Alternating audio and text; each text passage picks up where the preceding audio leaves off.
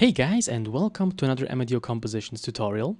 This is the 7th tutorial in the first steps in preparation series, and there have been a few changes actually. First of all, I'm now recording in 1080p because on a 1080p screen you have issues with the footage I recorded previously.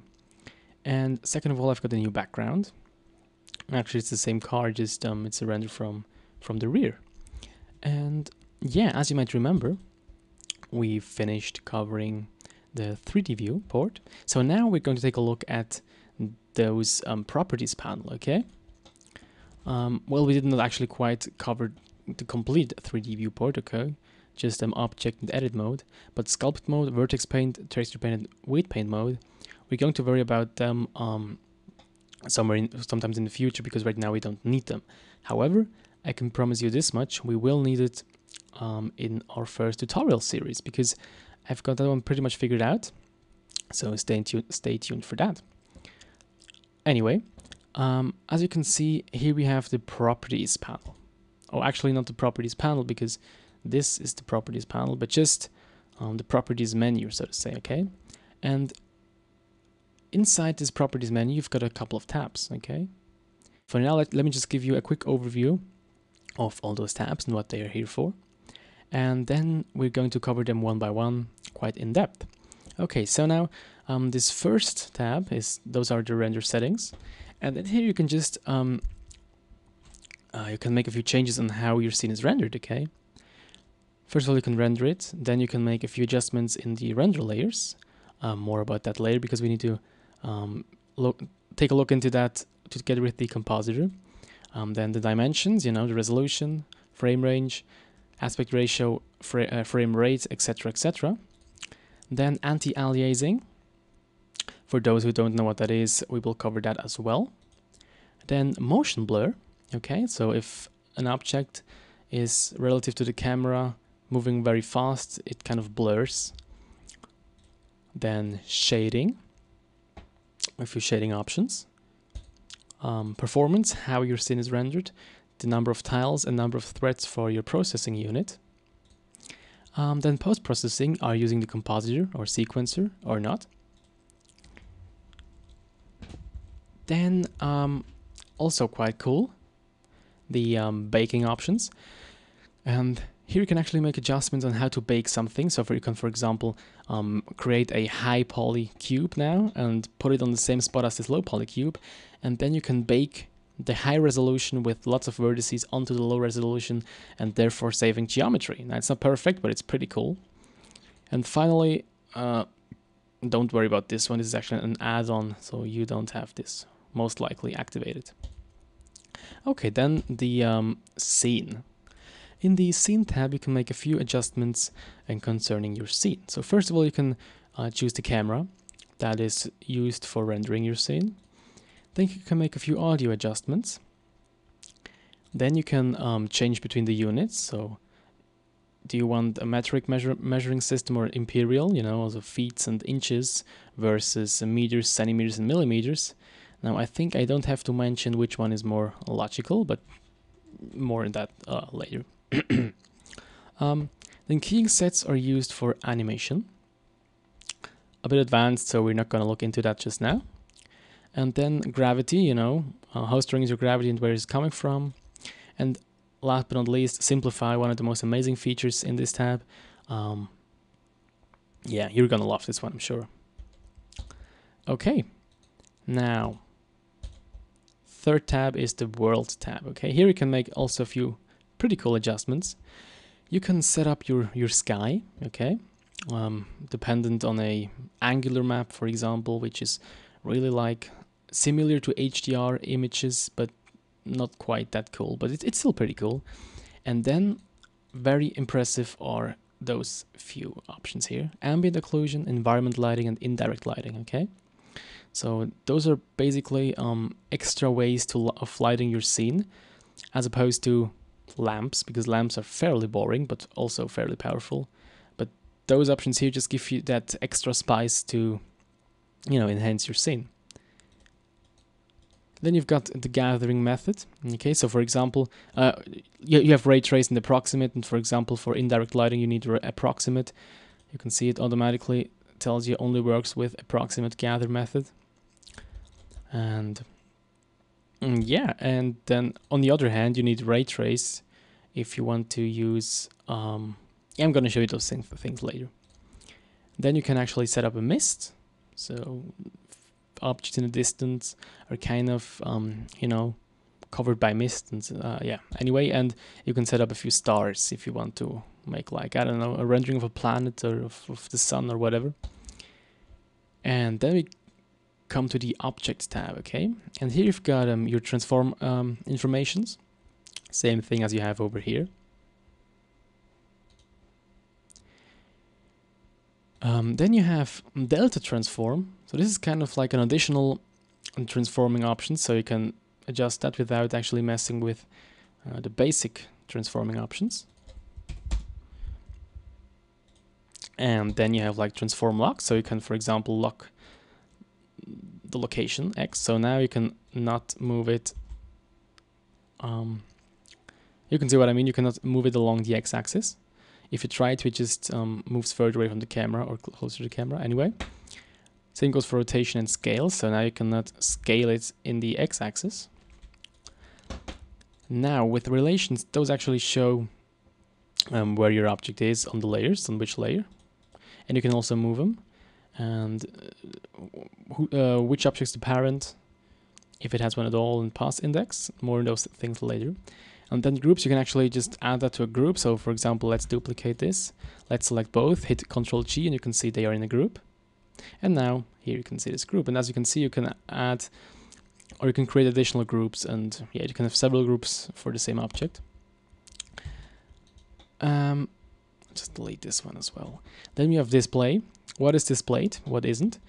For example, you can display the name. Now you can see this is cube 001, and so on. And then duplication.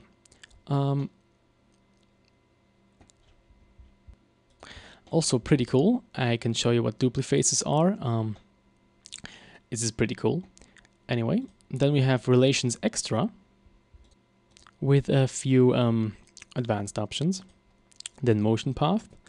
I think we talked about them in a previous tutorial when I showed you what those two buttons do. Okay, then we come to the constraints tab, and you can see at first sight it looks pretty blank, but if you click on add constraints, you can see there are numbers. There's quite a number of constraints, and they have quite different functions. For example, you can make your object track something, or according to something. You can create relationships to other object, or you can copy location from another object, or copy rotation, or limit location, or rotation, or limit scale, whatever. Then we have the modifiers tab, also very exciting. You have lots and lots of modifiers, and they can do very cool stuff. One of them you already know, subdivision surface, just makes everything smoother and more detailed. You can see the categories: modify, generate, deform, and simulate.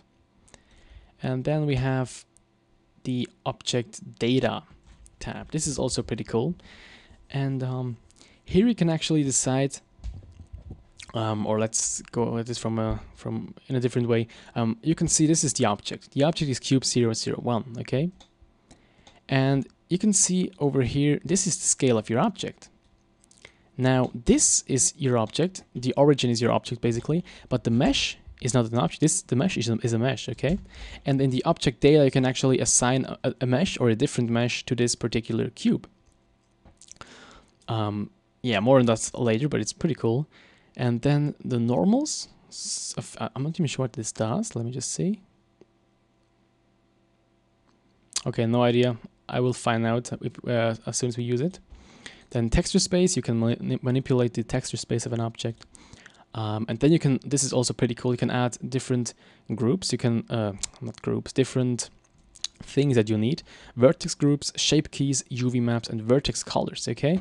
So vertex groups is what you need, for example, to assign vertices to a certain part. For example, you can assign vertices to a particle to particle system and so on.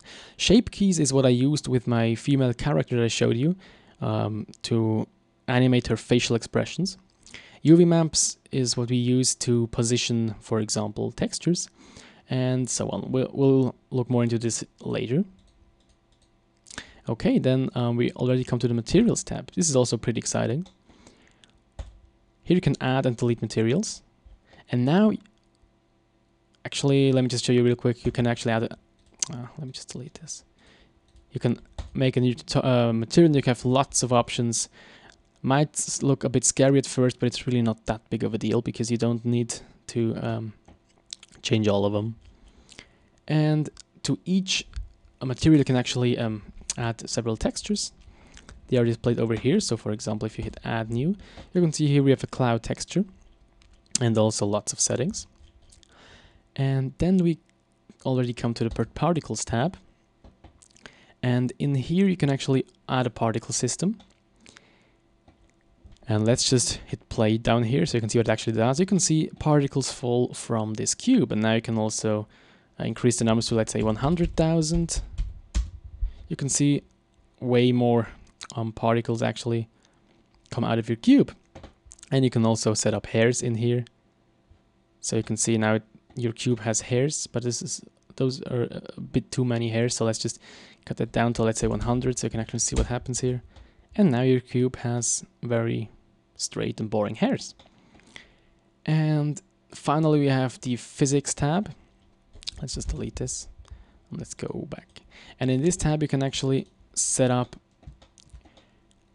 different things concerning physics. For example, you can set up a force field to you know, make your particles blow in the wind, or soft body animation if you have like a fluffy animal or some kind of who knows. Fluid simulation, smoke simulation for explosions, fluid simulation for, like, I don't know, pouring water into a glass or something, collision detection, cloth simulator, and dynamic paint. Now this one is new, so I'm already excited to make a tutorial about dynamic paint, but it'll take a few more days or weeks or maybe even longer for me to get there, because you can see there's quite a lot to cover. And I also need to work on this other tutorial I mentioned, because you guys have to be bored to death by now. We only did the very dry part of Blender, so yeah, stay tuned for the next tutorial. And now, in the next tutorial we're going to take a look at those first few options. I think we'll get to probably not as far as I'd like to, as usually. But yeah, I hope you learned something. I hope I was able to give you a quick overview on those tabs. By the way, this up here is called Outliner, and we will talk about this as soon as we're finished with this thing. Okay, so I hope you enjoyed it. I hope you learned something. If you have any questions or ideas, or if you're unhappy about something or whatever, please post it in the comments. Also, please visit my website, www.amadeocompositions.com. If you're watching this on YouTube, you probably noticed that it's pretty hard to find all the different tutorials, and you don't have like an overview on something. On my website, I have everything well structured, and it's way easier to find things. So yeah, please check it out. I hope you enjoyed it, and thank you for watching.